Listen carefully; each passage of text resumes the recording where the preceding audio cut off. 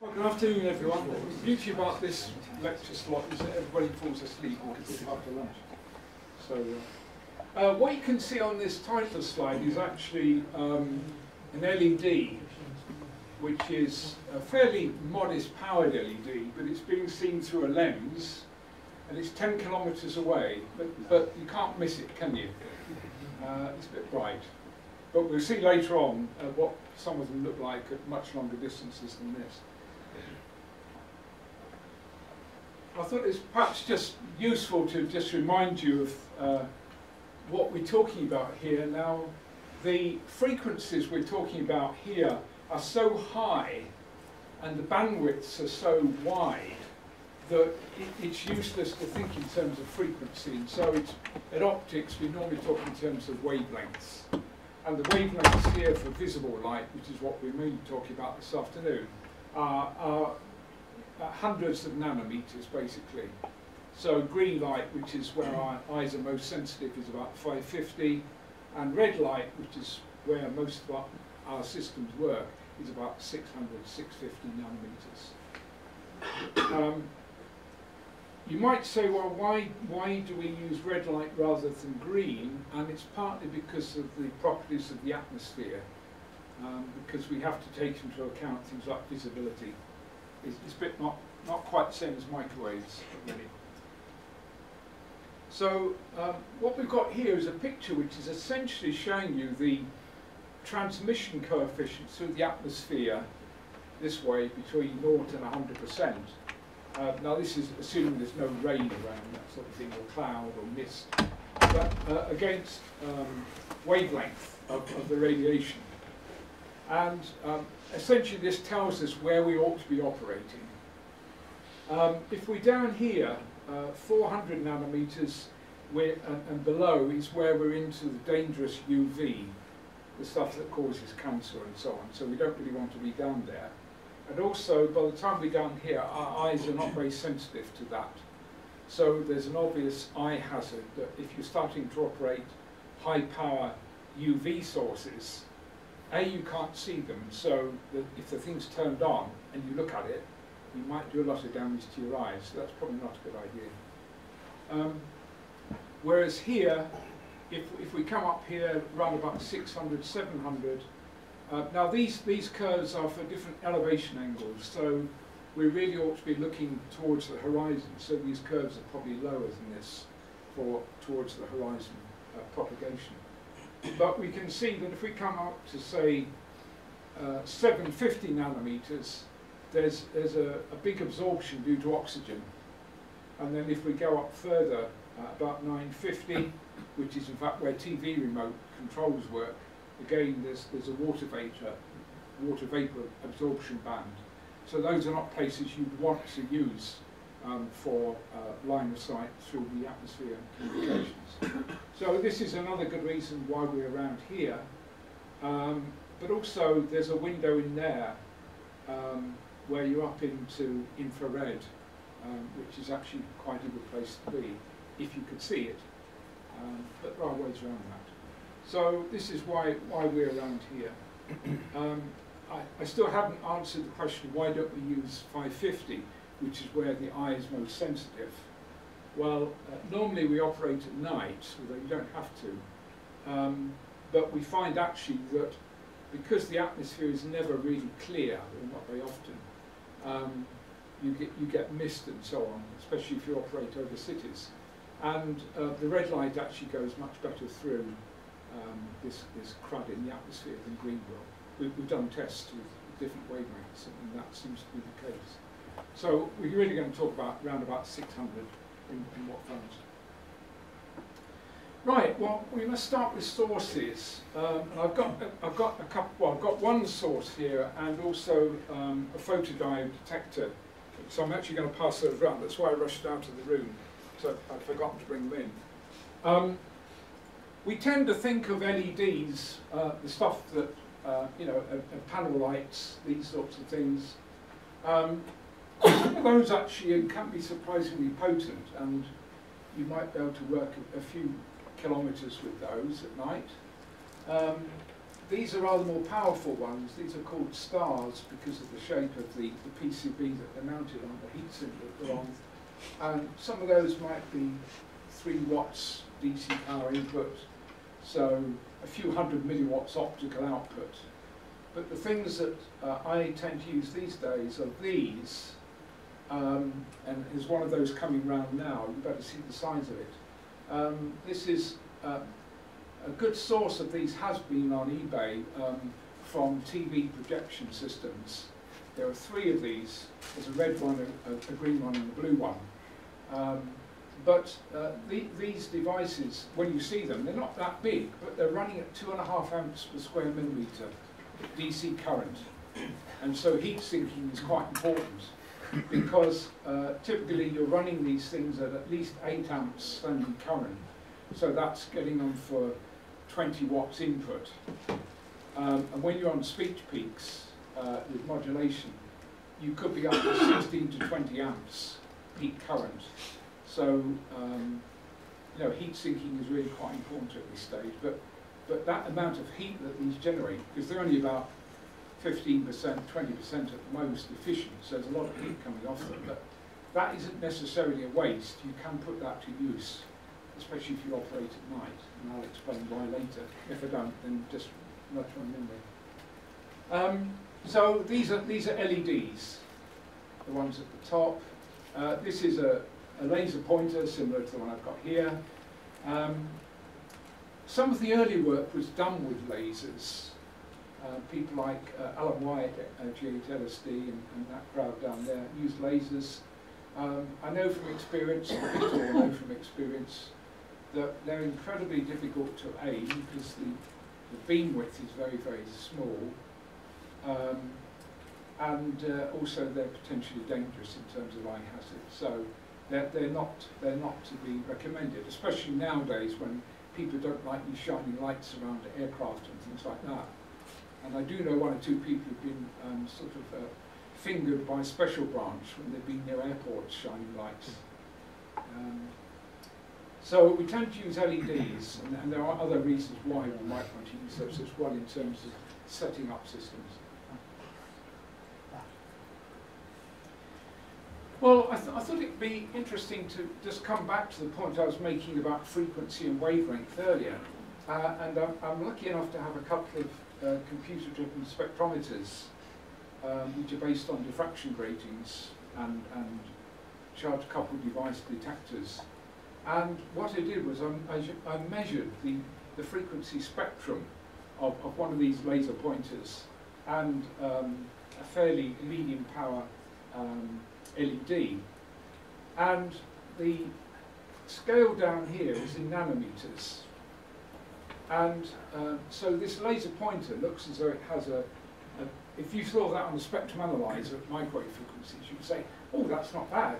You know, it's a nice, stable sort of source that we've got here. Well, forgetting about phase noise and things. But if you actually look at this, the resolving power of the spectrometers is 1 nanometer.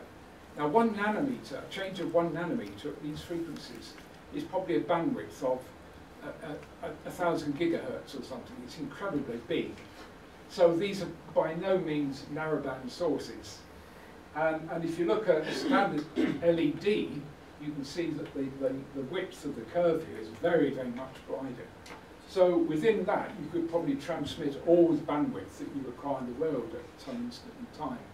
You know, it's probably thousands of gigahertz bandwidth there. It's incredibly wide.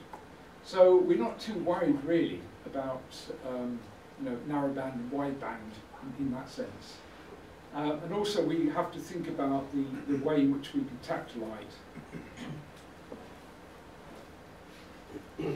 So in terms of optical detectors, what can you use? Well, there are various things, and some of them have advantages, some have disadvantages, but phototransistors, pin diodes, which are the ones, these are the things we normally use as our detectors. LEDs themselves can act as optical detectors. And so you can actually make a transceiver by just using 1 LED. You can use it on transmit, you can use it on receive. And you can do clever tricks with them on receive to improve the, in quotes, noise figure of however many hundreds of dBs it might be. Also, another possibility is avalanche photodiodes, and these are very expensive though. You're talking about $1,000 a shot, that sort of amount. You can buy much cheaper ones which have been used in cameras, electronic cameras, but the size of the detector element is very, very small, and that has limitations then in terms of the optics of the rest of the design, which I'll come on to in a while. So we'll stick really with pin diodes. Now, photodiodes, of course, are not narrowband detectors. They will more or less detect literally from DC to light. And what I've done here is to show the typical silicon photodiode response curve with wavelength. And I've just shown up here the 4 particular areas which might be of interest to us. So if we were operating just on the edge of the UV band, about 400, you can buy LEDs here on eBay. I think they're really sold for helping cannabis plants to grow, but they don't actually say so. but they do, you know, you can get quite a lot of output power at 400 nanometers, but they are dangerous, so not something you really want to use. A lot of LEDs are around about just over 600. That one that's going around now is about 625, something like that. I mentioned earlier about a window in the infrared band, so you can buy infrared LEDs at quite high powers. And an infrared system actually works better than a red light system in terms of penetrating the atmospheric muck, as it were. And then up here, which is where the peak of the response curve is where the TV remotes are. But if you try that outside, you'll find that the atmosphere isn't very transparent there, as we showed earlier. So that's the place actually to be avoided, even though it looks quite nice in terms of the detector sensitivity. If you want to work down at UV, although silicon photodiodes work reasonably well, you can fall back on the old photomultiplier tubes, which people used to use years and years ago. And I'll show you an example of it, a piece of gear that does use one of those later. Now, let's talk about antennas. Well, we use lenses in our case, but the same rules apply. That the bigger, the bigger the aperture of the antenna, the more gain it has, and the narrower the beam width. And that's fairly true for optics as well. Now, if you think about lenses, then you tend to think about, lumps of glass with nice smooth curves on them. But in fact, you can make these a lot lighter by using a so-called Fresnel lens. And the most common example of those is if you ever go into a lighthouse and you go up into the place where the light actually is, and you look at the chunks of glass that are there surrounding the light, that is actually a Fresnel lens. It's essentially a stepped lens. So every time the thickness of the lens increases by a wavelength or a few whole numbers of wavelengths, you can chop that piece away and step it back, and that will still act as a good lens. And the lenses that we tend to use are things like this, and again I'll pass this around. It's an A4 size page magnifier. And at one time, one of the remainder shops were selling these at 99p a throw. And you see, the aim is not necessarily to use a lens to give you a high quality image, which you would have in a camera. All you're interested in is gathering the light. You're not worried about forming a beautiful, sharp image at the focal point of the lens. The lens is just there to collect enough light and dump it on the surface of a photodiode. And because the size of a photodiode is several millimeters square typically, as long as you can get all the light dumped down in that area, you don't care about the quality of the images, as long as the light gets there. And so you can get away with things like this, which are less than perfect lenses. Because obviously the steps that you get here, you get effects which degrade. If you use it as a camera camera lens, it can degrade the image, because you get diffraction and scattering and all sorts of things. But here we don't give a damn about that. We just want the light.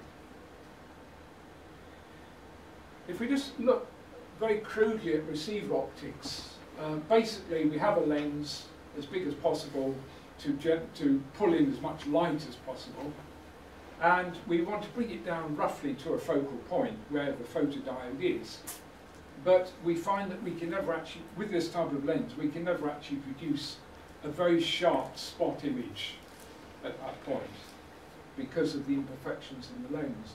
And you end up with what's called a spot diameter, sorry, a blur spot diameter, which is typically D over 1,000, something like that for Fresnel lenses.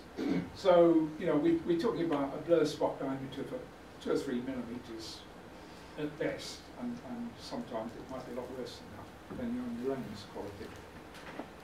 So that's all we need, basically. Transmit side is a bit more difficult, because if we're using LEDs, so if we've got an LED here, and we've got a Fresnel lens here, now F over D is like you have in camera lenses, is the ratio of the focal length to the diameter of the lens. F over D equals 1 seems to be about optimum for the sort of systems that we're playing with here. But you see here that if this is the radiation pattern of the LED, then you can see that a lot of the light spills over from that and never goes through the Fresnel lens, so it never gets transmitted into a tight beam. It's wasted, basically. So we need to think about how we can improve that radiation pattern, if you want to think of it in those terms. Well, if you look into this, you find that if you buy sort of what I might term proper LEDs, high power LEDs, then assuming you're not buying them from eBay, if you're buying them from a reputable manufacturer, often they will be able to supply what's known as a ray file. And what they've done is they've taken an LED in a special rig, and they move it around in all possible directions in front of a detector, and they record for every possible set of angles the light which reaches the detector. So essentially it's like a 3D radiation pattern.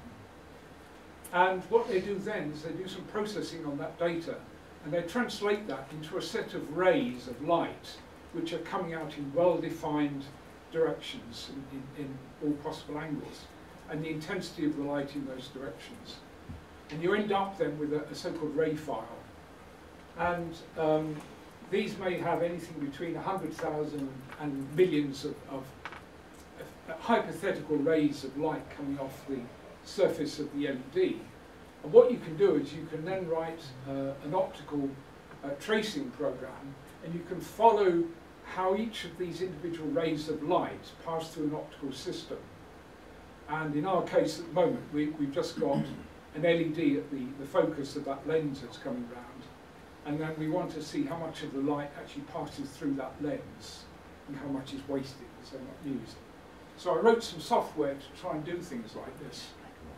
And here's an example of a Golden Dragon's particular make of reasonable power LEDs, and I'm looking at 5 million rays of light in all possible directions coming off the surface of the LED, and I'm then seeing how many of them actually will pass through the area of the lens. So each of those dots you can see on there represents something like 50 rays of light. And what I did was count up the number of rays of light that were actually emitted. I know it's 5 million. How many actually passed inside the area of the lens? And it was about 13%. So that obviously means an awful lot of the light is wasted, which is bad news, isn't it? So what can we do about that? Well, what you can do is that you can have your LED, which is just there, and you can put in front of that a secondary lens, which is of this peculiar shape. So it's a sort of bullseye type lens. It's got very sharp curvature on both the outer and the inner surfaces. And the idea of that is that effectively it bends the rays of light which will be coming out up here somewhere. It bends them in so that they will actually pass through the area of the lens. The only penalty you pay with that is that when you do the ray tracing, you end up with a virtual image of this LED, which means that the actual beam of light that comes out here is wider than it should be. But that doesn't matter. In fact, that's beneficial in some ways.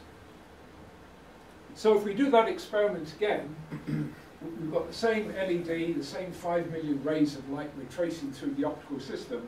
So we've now got this peculiar shaped lens just in front of the LED, and then we can see now that this is the light output, and we can see that a lot more of it actually gets through that lens. So we've improved, if you like, the ERP basically of the system. So you can spend hours playing with it, things like this. But I also did this practically in the sense I set up a little lab, as it were, in the lounge, turning all the lights out and everything. And I set one of these up, and then I photographed it with the camera, and then I processed the image and drew contours of light contours across the surface of the image, and I looked to see what it was like. I did a whole series of tests like that, and it confirmed the optical ray tracing I've done. Right, so let's turn really more to sort of how we put this stuff together. This is a very simple system. All systems are wideband. It's all really DC. There's no sort of RF stuff here. So if we've got an LED, obviously we might want to put some bias on that, bias current, and then we could have an audio amplifier, and then we're just feeding that into here. This is amplitude modulation, basically, or if you want to set in CW, you could have a 555 to give you a square wave, and you can just key that. Or you can sim data in, and we've done that as well. On the receive side, you've got basically a crystal set and an audio amplifier on the end. So it's extremely simple to do. Right, so putting a system together, the person who has guided me most is a guy called Clint Turner in the States, KA70EI.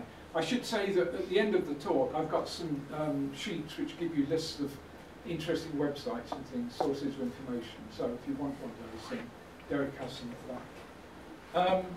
My transmitters use these flat lights about 5 watts out, I reckon. They're very, very bright. They look just like a searchlight beam, red searchlight beam, which comes out. If you want to see what one actually looks like in practice, I've got some videos which I might show later on in the afternoon if anybody's interested to see them in action. But you certainly wouldn't want to look at one of these. You definitely get eye damage if you did it.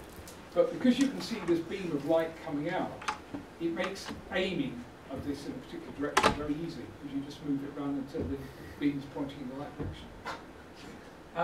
As I said, the receiver, basically a photodiode, audio amplifier. In my system, I tend to use separate transmit and receive, so I've got 2 of these A4 page magnifiers, so that the system is quite big. But that's good. Solid construction, tripod, and also a telescopic sight with crosshairs is quite good, especially if you're looking for somebody from the other end. Because sometimes the things aren't quite as bright as that first picture you saw. Right, so I'm just going to show you a few pictures of the gear. So that's the receiver back end, that's the transmitter back end, basically that's the modulator. And I'll show you the circuits and so on involved with these in a minute. Telescopic sight on the top, that's just a Morse key on the top. And because where I live is high up and windy, then you need big trumpet. That's the front of the system. You can't see a lot from that, apart from the fact that you can see there are 2 of these Fresnel lenses. If you look inside that big box, on the left-hand side we've got the transmitter. So behind this, well, sorry, on this heat sink, which is a computer heat sink with a fan on the back, there's one of these LEDs that's going round. And then this is the secondary optics.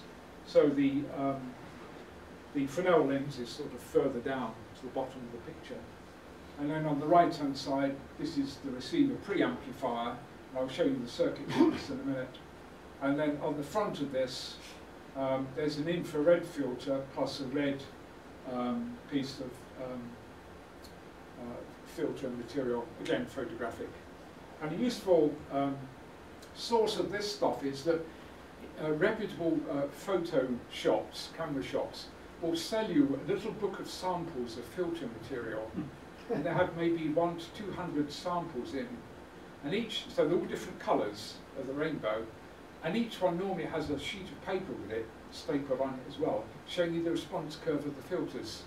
So it's easy to see which colours you actually might want for the particular system that you're using.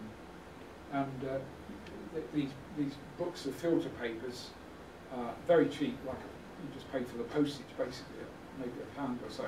But there's enough material on these to make quite a few filters, rather than buying a huge great sheets of filter material.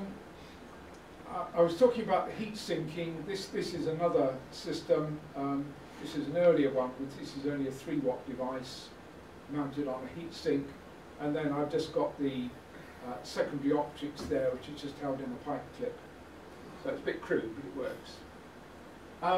I said that these devices produce quite a lot of heat as well as light. And if you're operating on a hilltop somewhere in the winter, you tend to find that the lenses and so on get covered in dew.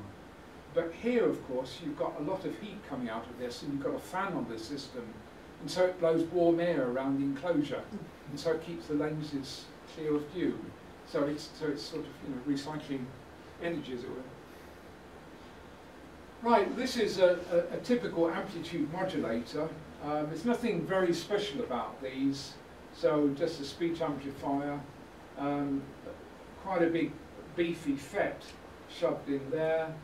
There's the LED, and this is basically just a feedback loop to set the current, the standing current for the LED. Because this bit runs on 12 volts, this bit runs on just over 5 volts typically, because there's nothing in the circuit which actually drops much voltage. That's just a sensing resistor for the feedback loop. And so I normally have one of these voltage down converter thingies, these switch mode power supply modules. So that produces about 16 to 20 amps at 5 volts. And they're so efficient that they don't lose much power in terms of heat.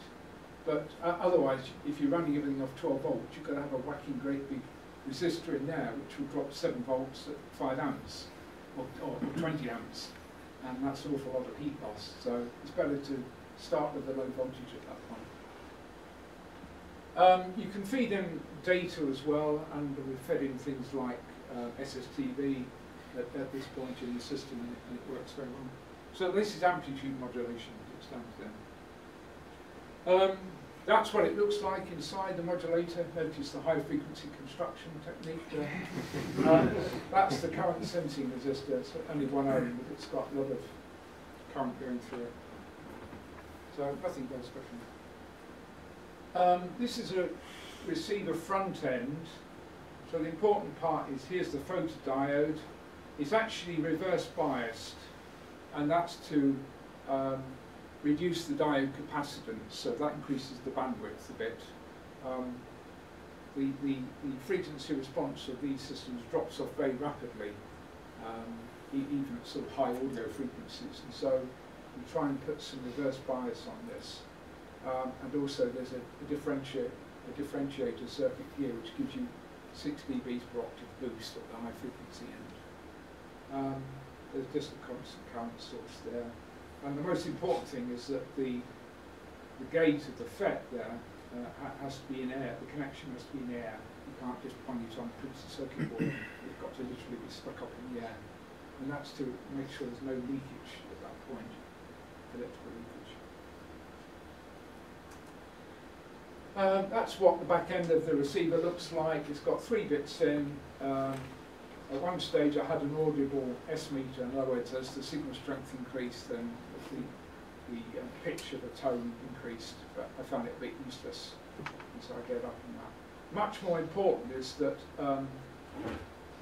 if you operate over cities, and unfortunately we have to do that in this country often, then you get interference from street lights, and it's typically like harmonics of 50 hertz, so you get 300 hertz is is a very typical sort of hum you hear in the background. So that's a three-phase supply, and of course with lighting, you get twice the cycle in the AC. LED street lights. Sorry? LED street lights. Have you noticed? Well, we've just been converted to LED street lights, and I must admit I haven't listened to any yet, and I'm dreading what I'm going to hear. To be quite honest. But this, for the more conventional lights, is very, very effective in taking out a little crud. It really is. But again, it was Clint who developed that, and I had some collaboration with him on that. If you want to test your receiver, then it would be nice to have some test gear. Now, of course, there isn't test gear, at least not the sort of stuff that we can buy. And so what I wanted to do was to build up a system which is rather similar to what you would use for measuring the noise figure of a microwave receiver. So you want a noise source that you can switch on and off, and you measure effectively the signal to noise. When the thing's on, when it's off, and you can work out what the noise figure is. Now, to do that, you need a calibrating noise source. We don't have calibrating noise sources, but all I'm doing is using an Arduino to switch an LED, a small LED, on and off, and that is mounted at one end of a long piece of drain pipe. Now, this is very short here, just for the purposes of illustration, but typically that's 2 or 3 meters long. And so there's the noise source LED at one end, and my receiver front end is at the other end. And you have to do things like make sure that the ends are light-proof, there and there. And you also have to line the inside of that tube with black flock paper, which doesn't have any reflections, so you don't get wall reflections, because that upsets your results quite a lot. There were 2 ways I was doing this. One, I was literally getting the Arduino to measure the receiver output when the noise source was on and when it was off, and I can adjust the brightness of this, in other words the current going through this, to adjust the brightness of the LED. So as your receiver gets better, you can crank down effectively the noise level. And then I had a second version of this where I just had this on all the time, and then I looked at the signal from the receiver and Fourier transformed it to look, I wanted to look at the frequency spectrum of the signal coming out from the receiver. And then I could look at the noise level well away from the received signal, because I was modulating the noise source at, in this case, about 970 Hertz. And so on the frequency display from the receiver, I get a spike at 970 Hertz, and a bit away from that, I just have the background noise. So if I take the FFT and I take appropriate contributions to where the 970 is, and then I look at some of the contributions well away from that, which is the background noise, then I can get signal to noise from that in one go. And that seemed to work well. Because this thing is not calibrated, I can only get comparative measurements. So that would tell me whether what I've done to the receiver is getting better or worse. But it's quite useful to be able to do that. If you want to test out in the field, this was a system I set up at one stage. I've got an optical sensor in there, and then I've got a piece of board with these reflectors, the sort of things you put on the back of trailers and things like this. And then I had a long piece of cable which went from the optical sensor back to where I was, which might be 100 meters or more away, and I had a little box on top of the receiver which measured that voltage from the optical sensor. So I could then adjust the focusing of my LED with respect to the Fresnel lens and so on. So it was a sort of distant signal sensor, basically. Path planning, well, you can use the same tools as you use at microwave frequencies. The only difference is that our K factor for optics is not 1.333, it's about 1.17. And that's because if you look at the formula for the refractive index there, it's different at microwave frequencies and optical frequencies. The water vapour isn't very important at optical frequencies. In terms of refraction, it's obviously important in terms of visibility through the atmosphere, but in terms of ray bending on these coverage charts is not important. So it's only the gases that are important. Making an optical contact, well, pointing is quite important because some of these systems are very narrow beam, especially if you use lasers. It's virtually impossible. Rifle scope is good, or a good pair of binoculars.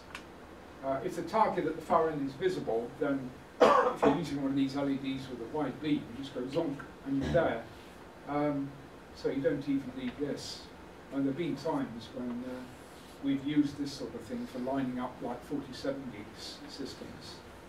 You do get atmospheric scintillation, which you would expect, because if you go out at night and look across the city or something, you've got hot air rising, you can see the street lights appear to twinkle. That's atmospheric scintillation. And you can hear it. Can you just knock the lights down for a second? Yes. Lighting control. Yes. What's it say? Minimum lighting or something? All right. The only reason I wanted the lights down is because you may not be able to see this otherwise. But this is shooting across Sheffield at night, and this is an 87-kilometre path. Now, notice the QRM. I don't know whether you can actually see it, but the light is just there. You probably can't see it. It was only just visible. And you really needed binoculars to spot it. You couldn't see it with the naked eye almost. I mean, this is obviously a camera shot, so it's integrated the light a bit. But that just shows you what you may be up against. Well, one to the left, Harry, you should have got the right one. Sorry? No, there is a light right over there. That isn't it. This is another problem because the more wind farms that get put up, the more red lights that you see around the place. And the last time that I used my gear was on November the 5th. and we were actually trying to do a 47G test over about 80k. And we actually had to use red light to set it up, to work out which direction you're going. But there were so many red lights all over the place from wind farms and fireworks going up, and you can actually hear the fireworks on this, surprisingly enough. So it's great fun. Can you just mark on, please? Thank you. Optical records. Now, it's surprising how far you can actually work, but I would draw your attention to this. In 1894, the US Army used flashing mirrors, heliographs, somewhere in the desert, I guess in Arizona or something like that. And they achieved a contact or passed the message 293 kilometers. No one has done that yet with amateur optical systems. When lasers were first invented, the helium neon lasers, there's a couple of people in the States who used one to work 189k, 1963. The actual world record really for a two-way contact is Clint Turner's group, 278k. Now he lives in the States, he can drive up 5,000-foot mountains. The atmosphere is totally clear because it's dry. Now you think of the atmosphere in this country. So if you look at what's been done here, it is quite modest. We know there are paths longer than that which will go, but it's finding the day when it's sufficiently clear that it will work. That's the big problem. Now having done stuff at night, and we thought it was rather easy eventually to do that because we worked out how to do it, we then thought we'd start trying to do some in daytime. And we set ourselves some very stringent rules, and that was that it had to be done within at midday plus or minus 1 hour, when the source of QRM was at its most intense, i.e. the sun. But we did cheat a bit because we only looked at east-west paths across the country, and of course we knew the sun would be due south at that time, and so that helped a bit with reducing the QRM. But we've only managed 83k so far. And the thing was that I could see, on that particular day, it was quite a clear day, I could see where the person at the other end was through binoculars. I could not see the red light. And that's even with, you know, one of these high power lights. But I could actually see there was like a sort of a bit of high ground with a hedge running along the top of it, and it had a gap in it where he was. I could see where that gap was at this distance with binoculars, but I could not see his light. And it took something like over 2 hours to actually make a contact. It was just because the light level was so high from the sun that the noise level was way, way up. But it's quite a challenge to do it in daylight, but it's good fun. I thought I'd just add a few. How are we doing? Give me another 5 minutes. There's just one or two other things, sort of supplementary things I wanted to mention. One is filters, because I mentioned earlier that the receiver is quite useful to have a filter across that. Filters are not narrowband things at these frequencies. This is an interference filter, and it only works for normal incidents, because if you have a piece of glass which is of a particular thickness, then it only works when the light goes perpendicularly through it. If you have light from your Fresnel lens coming in at an angle, then the frequency, or if you like, where the curve is, it shifts. So it's very difficult to actually make a very narrowband filter. And so the filters tend to be wider like this. That's a microscope filter, actually, that one. But this is a piece of the photographic film I mentioned earlier. And you can see that's actually just more as a high-pass filter. I think that's not really indicative. I mentioned photomultiplier tubes, 931. This does work at UV. The only reason I put this in was because the power supply for the photomultiplier tube was from a bug zapper, one of these things that looks like a tennis racket you can buy in the summertime for zapping bugs. And the supply in that is 1,000 volts or more, quite high impedance, but it's enough to drive a 931 tube. I'll forget about that, but you can also modulate using pulse width modulation. Variation on that is sequential multi-tone hell.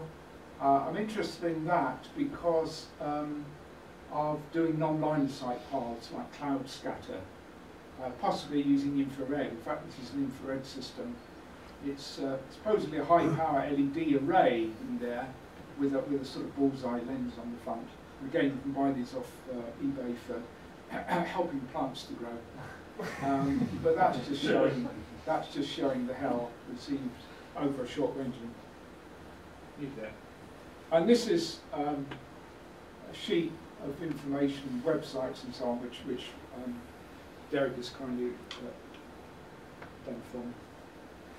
Well, thank you for listening. That's just an arty shot my wife took once when I was out testing, so that was my LED, and there was the moon up there, and she liked that. And what else I would say is that I have got the componentry of a simple optical link using multi-tone hell driver if you want to see it working.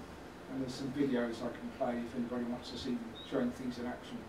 Maybe SSTV. It gives an idea of what things sound like and